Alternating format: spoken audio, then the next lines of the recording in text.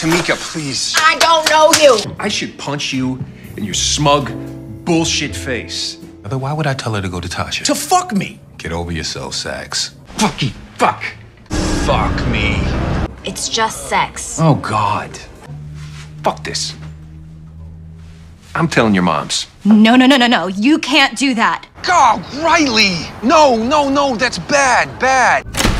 Saxe! You a lying-ass motherfucker. I'm gonna come back here and nail that ass. I've been spending the night in his room a lot lately. What the fuck? Turn around, let's go back. What? Isn't that dangerous? I don't give a shit. Turn this damn car around right now. Mr. Saxe has a well-documented bias against my client and her family. What? How so? You better have something up your sleeve, Saxe. Steven, sit down and shut up. I got it handled.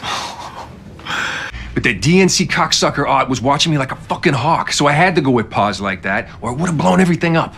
You violated his civil rights like 18 different ways, Riley. You should take the job at our fund, Nancy. Fuck you. What, you drugged him? You're sleeping with him? Riley. Cooper, what the fuck did you get me It's into? a fucking hypothetical. Then hypothetically, you are fucked. Now I'm in love. What? No, you're not in love. You don't even know what love is. And you do? I don't know nothing and I don't help no cops. Not even a fine-ass one. Well, I'm flattered. You tried it. She means me, pretty boy. I'm going to deny your motion to dismiss. Thank you, Your Honor. Could you excuse us, please? I'm gonna hand her ass here. Get in here. It's out of my hands. I don't have a choice. You are the U.S. attorney. Why the fuck is it out of your hands? She paid for her funeral. Just the kind of magnanimous gesture we would expect a queen pin to make. Your Honor. If I get subpoenaed, I'd have to testify to what you just said. You don't have to. Get out. John, we know St. Patrick was Ghost. We know he's the kingpin. We know?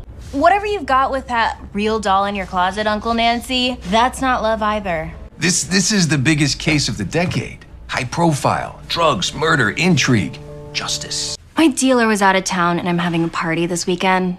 What was I supposed to do, not smoke? Yes! Tamika, please, don't do this. You'll ruin my life. It's not your life I'm concerned about. Sex. What the fuck did you do? Nothing. It's hypothetical. Bullshit. Please just stop talking about sex. And who is this guy? No one will want to hire you. Your illustrious career will be fucking over. My boyfriend's Tariq's roommate. Shh. What is wrong with you? But did you tell him you made me pursue this case? John?